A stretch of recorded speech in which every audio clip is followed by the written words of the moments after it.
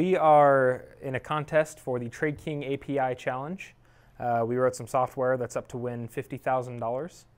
We have two teams here actually that are competing. We're about to have a live webcast in front of an audience of, I think, about 2,000, 3,000 people is what they're looking for. At the culmination of tonight, we're going to award the winning team in the API Campus Challenge a $50,000 first prize award. I'm Jessa Hofker. I'm Cody Young. And I'm Emily West. We believe that the Windows Phone platform is an up-and-coming technology. I'm Nima Bramzad. I'm Alec Johnston. I'm Chris Johnson. Clay Upton.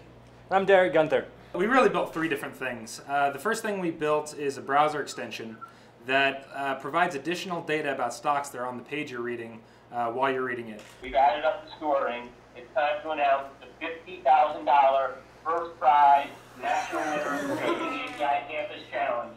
And that winner is, for $50,000, here it comes.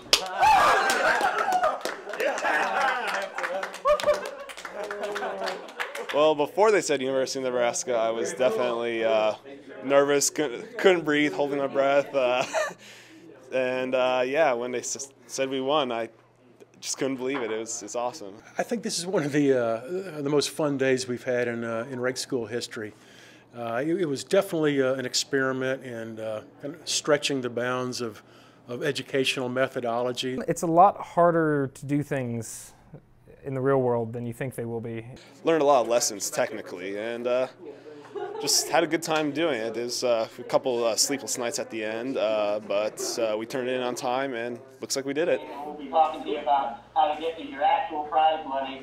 We're going to throw a big party. Yeah, I mean, we'll throw a party for people at least. Probably. For all the other students in the contest. A lot of people worked hard. Probably invested.